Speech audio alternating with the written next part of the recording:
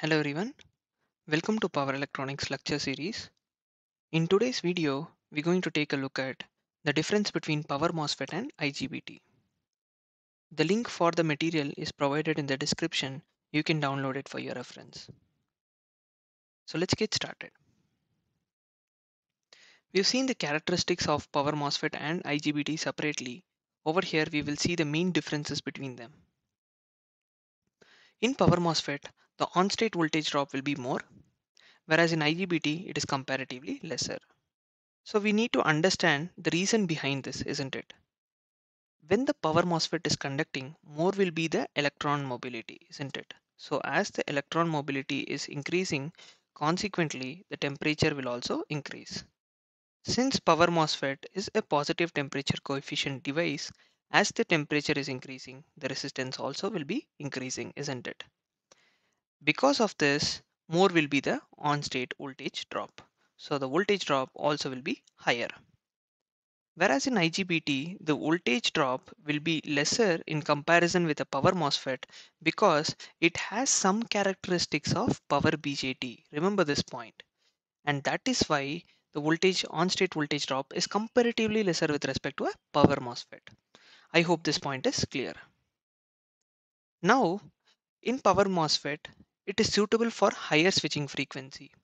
When we say what is the frequency range it is suitable for, it is up to 100 kilohertz.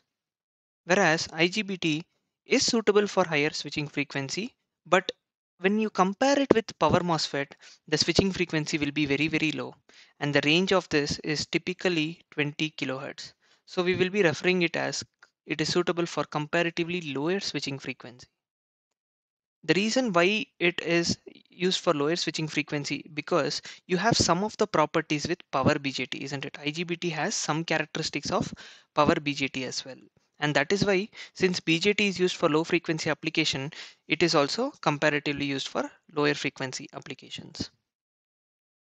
The next important point is the voltage and current rating of but MOSFET over here is 1 kilovolt slash 50 amperes. So this is very important point. So please make a note of it. It is used for a voltage rating of up to 1 kilovolt and 50 amperes. Whereas the voltage and current rating of an IGBT is 1.5 kilovolt to 400 amperes. What does this mean? It is used for much higher voltage rating and much higher current rating. So this is one of the most important points that you have to make a note of. The blocking voltage capacity is comparatively lesser in power MOSFET, whereas the blocking voltage capacity is slightly higher in IGBT. Now, one of the most important things that you have to observe here is power MOSFETs are not suitable for extremely high temperatures. The reason is because the maximum current rating will go down by 1/3 of the overall current rating that is defined.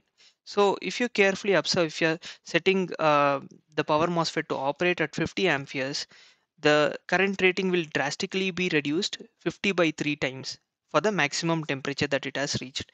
So care has to be taken that it should not be operated at very high temperatures.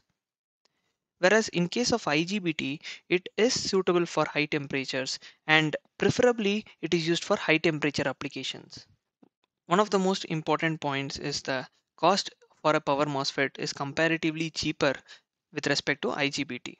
So it's quite obvious, isn't it? When IGBT can operate at higher voltage and current ratings, you will obviously expect the cost to be much higher. So these are some of the major differences with respect to power MOSFET and IGBT. I hope you were able to understand this video. In case you have any feedbacks, please do let me know in the comment section below. Thanks for watching this video. Please do keep supporting. Thank you.